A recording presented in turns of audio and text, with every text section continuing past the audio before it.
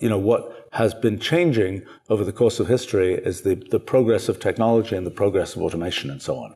And that's now in terms of where will that go, increasingly things in the world will be done by AIs where we don't understand how those AIs work inside. We have had a period of engineering where we think the machine is made from cogs and levers and so on, and we can look at the machine and we can say why it's doing what it's doing. That period, I think, is more or less over. In terms of the implications of AI, do you think that AI is behind the massive layoff, for example, such as Elon Musk's takeover of Twitter? With Twitter, there's a question of what is it? Is it a system where people can put messages up and it's a purely technical kind of thing? Or is it something that's more a curated kind of sort of managed source of information? And I think if you say it's just the pipes, so to speak, that put messages up and do things like that, you don't need a lot of people to operate that.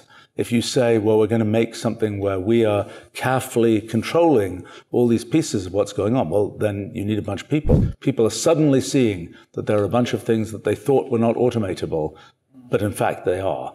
And the way I see, the sort of ChatGPT situation is it's, the fact that it can generate human language tells us two things. First, it tells us something about human language. It tells us that human language isn't as complicated as we thought it was. First point. Second point is, what is the real role of that in the way that it fits into kind of the world of technology and so on? I think the main thing is that language is like an interface layer. If you have some, financial report or something, it really has three important bullet points that you want to make.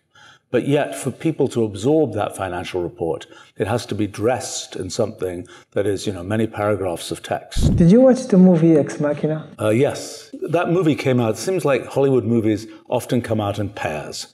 That is and it's usually because somebody sold the script in different places and so on. But there was another movie called Her, which came out around the same time, which I thought was a more interesting kind of analysis of what might happen. And it's kind of charming that I haven't yet seen, it turns out voice synthesis is actually quite hard.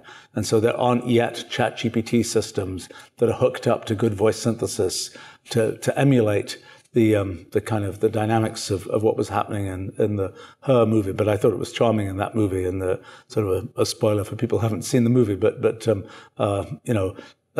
the end, the AIs just sort of say, the humans are boring. We're just going to talk to each other. And that's, which I think is in some sense, that's, that will be, in some sense, that's an inevitable thing.